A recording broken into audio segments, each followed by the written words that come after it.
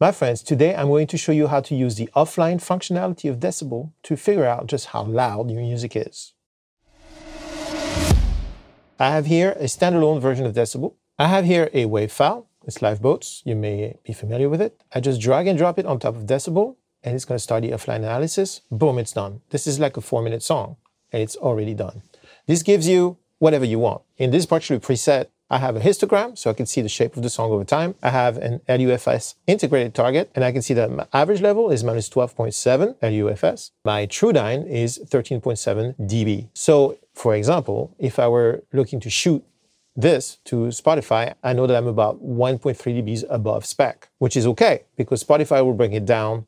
And since Spotify has a -1 true peak maximum, I'm right within the vibe. You can see here on the left that once you do the drag and drop and everything's calculated, you can have the entire information above the whole track. Integrated, dynamics, the range, even your digital top average, everything is there. And if you want to share that with somebody, you can export it as text and call it, Lifeboats, and put it on the desktop, and there you have it. And that's a text file that you can send your clients, the A&R, or whomever said, hey, what are you doing with my song? That's a very useful way to use Decibel, especially if you work with long form. Check it out. I have here a full mix of a UA video that I just did, and it's a long file. It's like 20 minutes.